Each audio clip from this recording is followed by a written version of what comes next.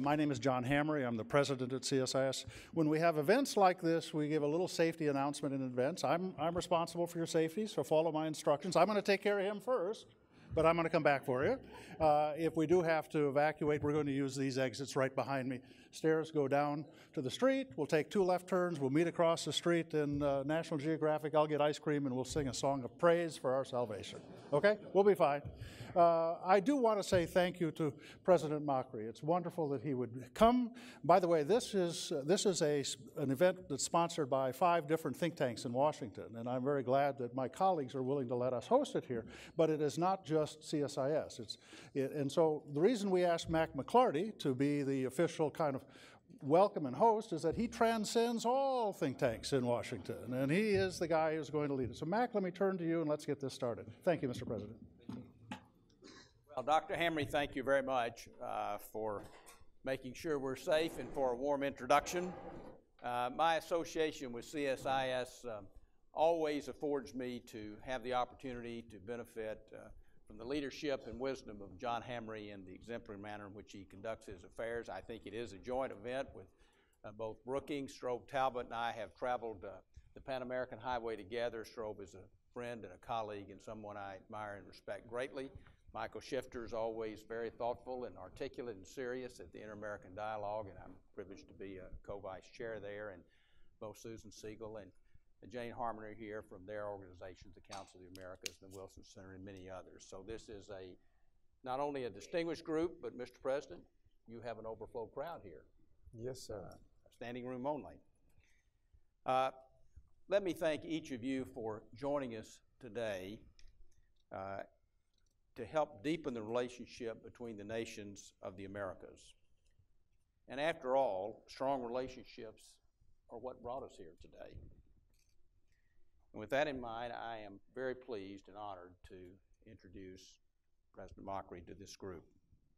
Mr. President, you've led Argentina for a short time now, a little over a year. Yet in that time, you have worked tirelessly and effectively to build trust within your country, within the international community, and specifically with the investment community. And you have changed dramatically the relationship between Argentina and the United States for the better. Today you have come from Casa Rosada to the White House for one of the first meetings with President Trump of a South American leader. It is a sign and an encouraging sign that relationships between our 2 countries is growing better. I'm reminded that you graduated with a civil engineering degree. Today we might pose a few questions to you about engineering more civil discourse in our country in this time of hyper-partisanship, bridging some of the divides and building consensus. But despite that, you and President Trump, I think, clearly understand the mandate you have to lift the lives, improve the lives of the citizens that you're privileged to represent. And in that regard, you've made some very hard choices. You have cut agricultural export taxes dramatically. You have loosened import controls. You have unanchored the peso, settled billions in debt, paving the way to return to credit markets around the world. Argentina has hosted the IMF, the World Economic Forum, and you're planning to host the WTO Ministerial. You're receiving several heads of state, including President Xi, in the near term. This progress, this engagement on the international front certainly reminds me of the time when I had the privilege to serve in the White House, to enjoy the elegance of Buenos Aires and the beauty of Bariloche, and the talent on the football fields in Argentina. President Macri was a different kind of president then. He was president of the Boca Juniors Football Club. And in case you don't know, this is a big deal in Argentina. The most popular team of football. Oh, I knew it was coming. I knew it was coming.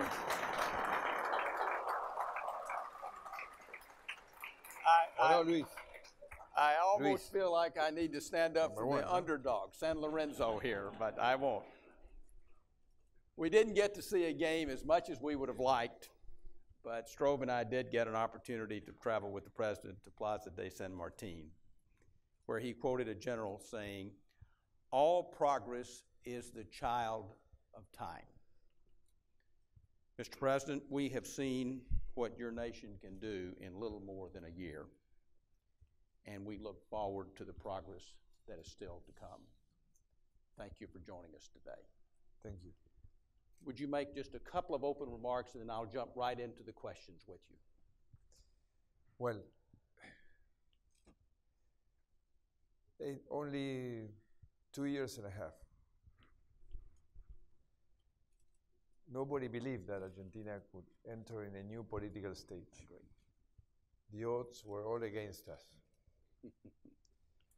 But what nobody counted is what happened in the majority of the citizens of my country.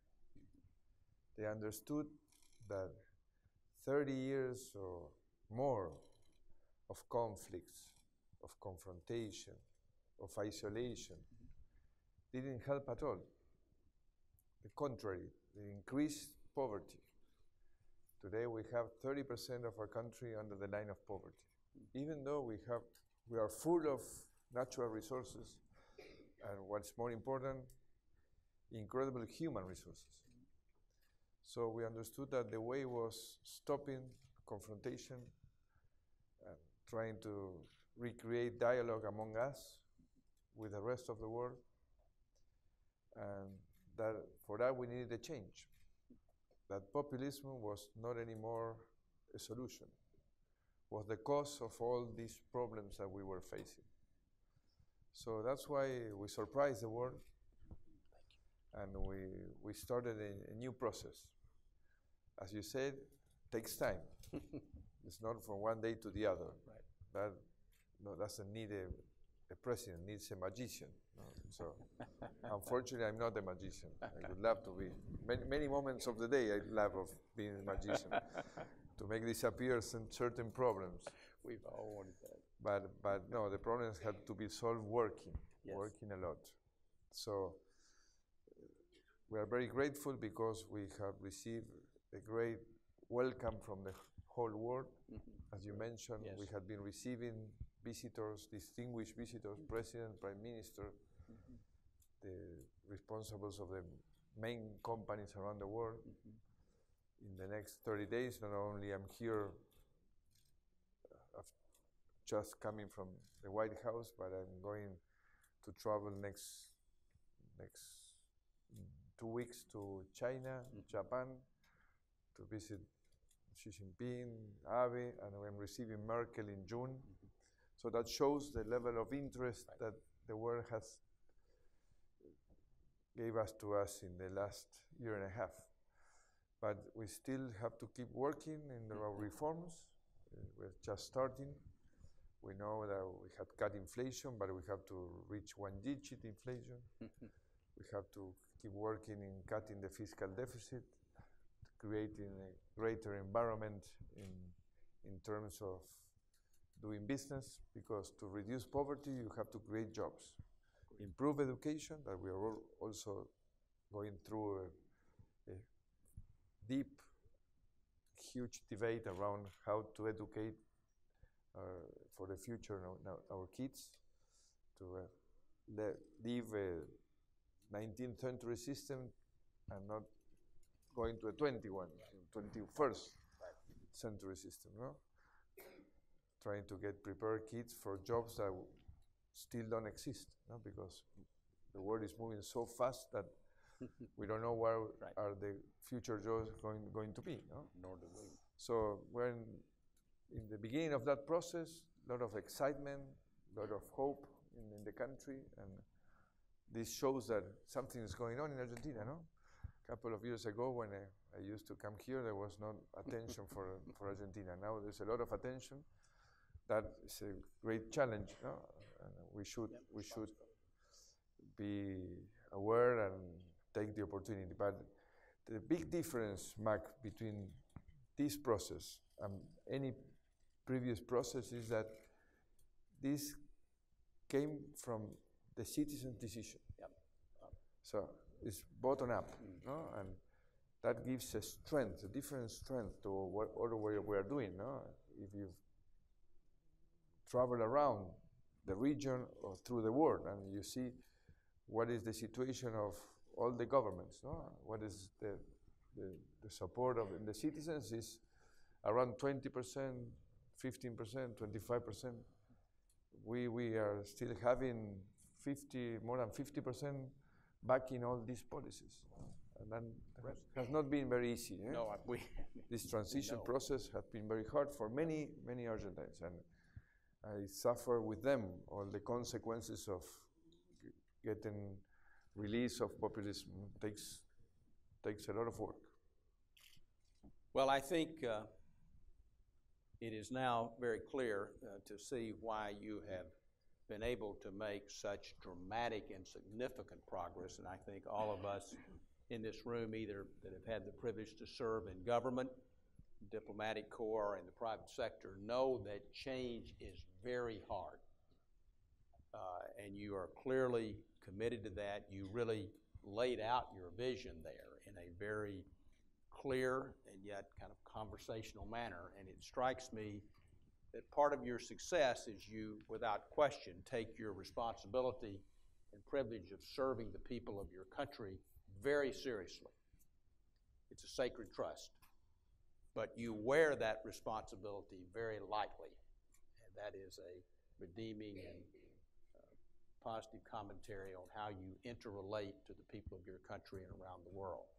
Mr. President, let's jump right into the questions. And I think in keeping with that, we were talking before we came on stage with Dr. Hamre, and the President said, I'd like to just go straight to the question, no opening comments. I always ask you to make a couple of comments, and you clearly laid out again your vision in a very, very thoughtful and serious manner. So I do want to ask you about, as I did earlier, about the natural areas of cooperation of agriculture, energy, and technology. All three of those are areas that have a lot of commonality between our two countries. But again, I must ask you for this standing room only crowd, how did your visit go with President Trump today? You came straight from the White House to this meeting. Oh, it was a wonderful meeting.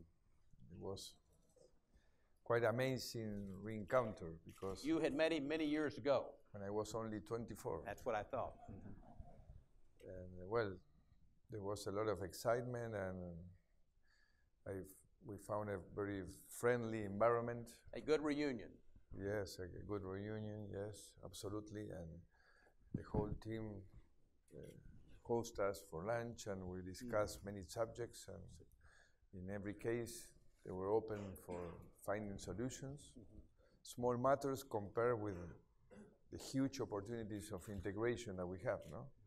Imagine that we have a very small economic tie, no? We have to go for a strong one, no? And I think that it's natural because if you analyze which is the first destiny that Argentines choose when they travel abroad is the States. And I think that there's a natural friendship that we have to develop in terms of integration. And as you mentioned, there are areas in which we could help very easily. We are talking about, in consideration of many of these awful policies that the populism handled in the last 15 years. One was with the energy. Right. We went from exporting to importing energy, only for wrong policies. Because Argentina is full of natural resources, and we have really access now to a world-class reserve in non-conventional shale gas, shale oil, especially shale gas, that we have to develop. And that will give us a chance to develop other industries. We visited the plant of Dow Chemical in Freeport. Yesterday, I landed from Argentina. I took a helicopter, another helicopter, another plane. After some hours, I didn't know where I was. Really, it was turning around in my head. But I wanted to visit the new plant of Dow Chemical because they are viewing a big opportunity of expanding in Argentina. Mm-hmm. But only to mention that, with access to secure and good prices, energy, the chances of developing all type of industries in Argentina, the chances increases in a wonderful amount. So let me tell you that with the access to your technology, because you have already developed with shale gas in the United States, in our rock, I think the chances are huge for your companies. The big ones are already there. The middle one and small ones not yet. I think that they should go there, and that should also help to continue increasing this strong economic relationship, in long-term basis. I think that's good news. You clearly have changed the environment to be very pro-business, to be very inviting of foreign investment, and I think that will serve your country well. It will obviously provide opportunities for both our country and countries around the world. Let me shift a bit to the area of trade, which is a very important subject here in our country, as you know, and one that has been hotly debated in the campaign and now. It seems to me Argentina is increasing your intra-regional trade. You're looking outward. Would be interested to hear your views on that and whether you had the opportunity to discuss President Trump trade in general. We didn't talk much about specific subjects of trade, but we have first to understand that we are in different situations. Good President Trump is approaching the subject from standing on one of the most open economies in the world. Right. And we are approaching the subject standing in one of the most closed economies of the world. So we are always looking for which is the real balance, no? Yes. That's the right word. In this always discussed situation. But obviously we need to move towards a more substantially more open economy. So we are working hard to fasten the Mercosur process. Right. We restarted and we are quite optimistic with our future agreement with the European Union. The same with EFTA. We are talking with Korea, with Japan. We are also talking towards a future integration between Mercosur and Pacific Alliance. Right. So we view that this intelligent integration with the world will help a lot Argentina to reestablish a good and sustainable growth. No? So we have already experienced being completely isolated for nearly a couple of decades and didn't work. Too long. So Too long. Obviously this is a huge cultural change. Right. And so we want to do it gradually. No? We want to help our citizens to be ready for this integration, and we are dealing in that way. No? We are working sector by sector, trying to find ways to gain productivity, trying to get every sector with its own plan, in which also a huge part of the competitiveness that they don't have is related to what the state doesn't perform. No? It's important. So we need to, and we already launched the most important infrastructure plan of our history. Here IDB is present. It's a great friend of Argentina, Luis Alberto Moreno. It's helping a lot, together with the World Bank and all the other institutions. We are talking about hundreds of billions of dollars. Argentina is a huge country. It's among the 10 the biggest countries of the world. We need roads, we need ports, we need trains, we need airports, and we are starting to build all them. By the way, in the meantime, it's a very good way to create jobs, no? Good jobs that contribute to the future, not political jobs that doesn't create more than bureaucracy and expenses. No? So we are excited with that, and we're in that process.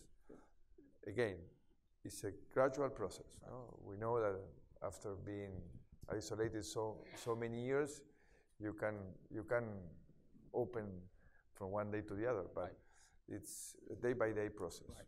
Well, I think a couple of key takeaways. Intelligent integration, a great way to describe it. And I think to be bold, to have aspirational goals, but also to take it in incremental step-by-step, show some political savviness and a reality there that's crucial. Infrastructure, perhaps you could visit with some members of our Congress in the U.S. about infrastructure projects before you leave. That might be, I'm going to the Congress might be helpful and beneficial. You mentioned Luis Alberto Moreno, who is a good friend and a force for good. I had the opportunity to meet some of your team last night. It's essential for any successful leader to have a capable, strong team around him, and you've clearly assembled that.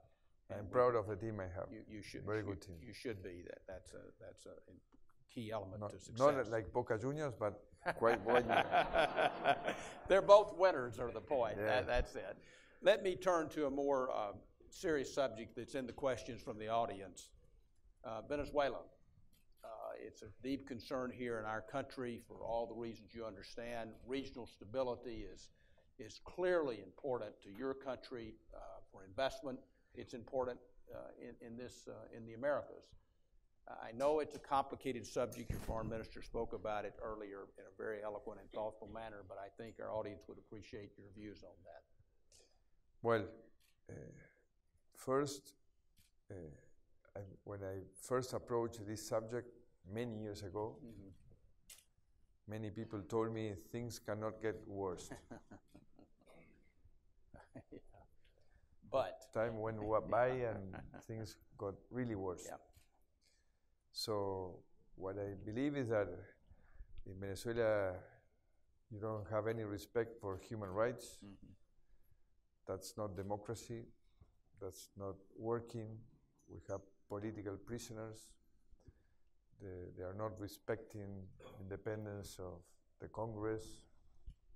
So I think that we have to keep demanding for elections, for the release of the prisoners. Right. And I'm very happy that we achieved to get an agreement inside Mercosur to express that. And now with the American States organization that already also issued a statement in that sense. And we have to keep working. No? I believe that everybody here is worried about what is going on in Venezuela. We have friends. We are receiving people from Venezuela as never happened before in Argentina. In a desperate trying to find a place where to recover life. And well, I think that obviously that's not the solution. No? We need to go back to have Venezuela with a democratic government and with a lot of work to be done, because the day after will be very hard, very hard. Well, thank you for your engagement on a very serious, deeply concerning, but a very complex problem. That we will work on that together. There's no doubt about that. And I think you articulated it very well. Let me return to energy, but broaden it a bit, which again reflected the questions. You spoke of the creation of stability, financial stability, job creation, your infrastructure program. You spoke in a very thoughtful way about energy development.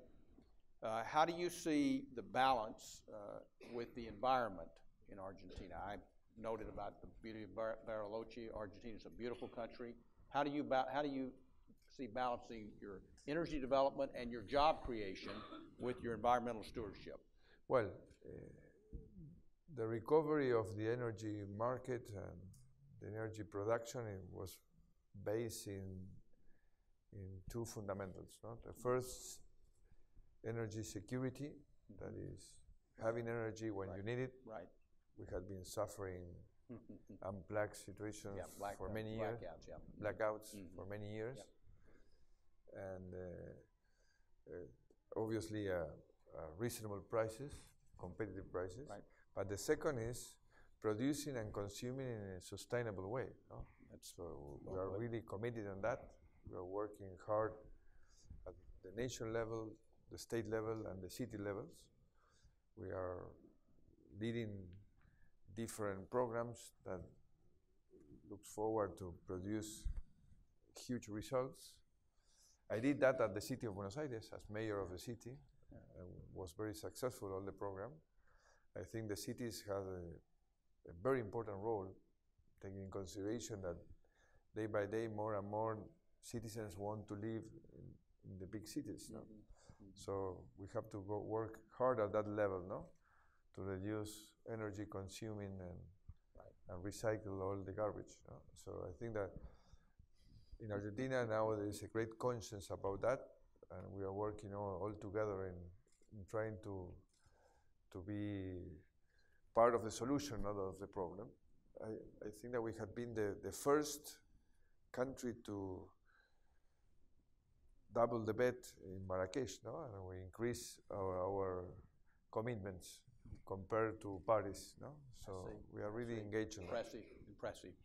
Something about being a mayor, being close to the citizens there, that focuses one's mind on the day-to-day problems and how that relates to daily lives. Let me build on that question. Let me tell you something. No, please, that maybe sounded like a joke, but I always said that being mayor should be harder than being president, no? Because we are closer to the daily problems. I no? agree. But worse than that is being president of a football club. That's so crazy that I prefer to deal with the matters I'm dealing now. You've had good training in all those experiences leading up to being president. It was a school. That was my school. You graduated with a hard knocks and a diploma there. That's good. Let me continue that theme just a bit, because we have a changing political landscape in our country and I think around the world, without any question. I think we would be very interested, given particularly, and this again goes to the question that was from the audience, as you work toward these changes that you've articulated in a very thoughtful manner and how you're going to achieve them. Talk a little bit about the political landscape in Argentina, your election, how you're going to work with and have worked with your legislature, your Congress, with your mayors and governors who have considerable influence, as you well know firsthand in Argentina. I think that's something that we're quite interested in here, and it obviously has a direct relation. We would be interested in that. Well, we are facing a midterm election, no? Right. October. We have those too. Go ahead. Yes. Yes. Everybody is looking forward to see what is going to happen. Accountability, yes. I'm really optimistic about what the citizens are feeling, even though I again insist the transition had not been easy. No? So well, you're doing a lot of things. It had been very difficult for many citizens in Argentina, and I suffer with them all the consequences of trying to build this new scenario for the future. No? But still, I believe that we are going to win the election because the will of change is still very high. Yep, winds of change. We really believe in our future. There is a great hope about the future. And let me tell you that all what we have done, we did it without having majority in both chambers. No? We have less than 1/6 of the Senate and 1/3 of the Congress. We issued the laws that we needed with support of the opposition, and they believe that we have to settle an agreement with the holdouts and finish all this default period that was a disaster for the country and many other things. So that makes me quite optimistic. And the same at the governor level. No? Right. All the new governors have been very helpful. We have been working as a team. All the definition of this huge infrastructure plan had been taking their opinion, their team's opinion in consideration. So I think that the process had been quite intelligent and productive, no, in these 18 months. many things had to be improved, no? A cultural change takes much more time than economic change. No? But For sure. so far, I'm very proud of the reaction. First, the citizens. No? The citizens are leading. I don't know, you may not know, we have many social conflicts on the streets. We have a strike, national strike, and many other things. And that finally created a reaction that the citizens decided to, on a Saturday at 6 p.m., self-convoked, you can say, went to the streets to say we want to support the government, we want to keep this government in place, we want to keep the path of the changes. And that never happened before. We're talking about hundreds of thousands of people around the country. It's impossible to measure how many there were, no? Because in hundreds of squares in dozens of cities around the country. That shows that it's a different energy in Argentina. So I believe that the changes that have started will never stop. Argentina is going to be, in less than 20 years, one of the key countries in the world, and will be leading in many of the new challenges that we are going to face, because all the world is under a great stress. Unsettled, yes. Mr. President, I think, unfortunately, our time is drawing nigh. You have been very thoughtful and very generous to take time to visit with us today. I did not quite see the second overflow outside of our formal meeting room. I think it does show the interest in Argentina, but I think it also reflects the hope that people have, encouragement about your leadership. And I think the right subject or tone to conclude, you clearly referred repeatedly in your responses to the citizens of Argentina and how you were relating to them, whether they supported you or not, and how your changes are affecting them near term and long term. That's kind of the right track, wrong track in poll that we refer to so often in our country. What is clear is you have instilled hope and a vision for the future for Argentina, and we wish you well on that very much. You honor us greatly.